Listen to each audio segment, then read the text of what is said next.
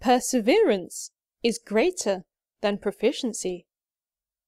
Chudapantaka's perseverance at cleaning.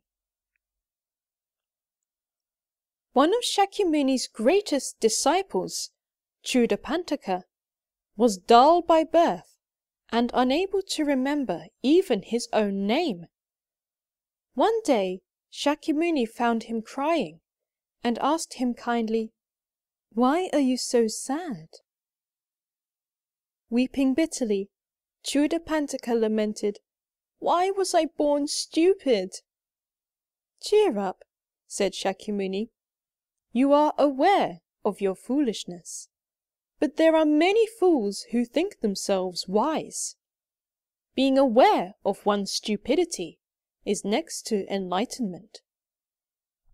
He handed Chudapantaka a broom and instructed him to say while he worked, "I sweep the dust away, I wash the dirt away." Chudapantaka tried desperately to remember those sacred phrases from the Buddha, but whenever he remembered one, he forgot the other. Even so, he kept at this practice for 20 years. Once during those 20 years, Shakyamuni complimented Chudapantaka on his constant diligent effort. "No matter how many years you keep sweeping, you grow no better at it, and yet that does not cause you to give up. As important as making progress is, persevering in the same endeavor is even more important. It is an admirable trait, one that I do not see in my other disciples." In time, Chudapantaka realized that dust and dirt did not only accumulate where he thought they would, but in places he least expected.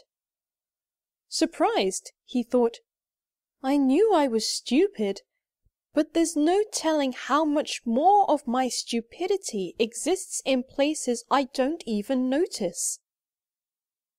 In the end, Chudapantaka attains the enlightenment of an arhat, a stage at which one is worthy of receiving respect and offerings. Besides encountering a great teacher and the true teachings, it was his long years of effort and perseverance that crowned him with success.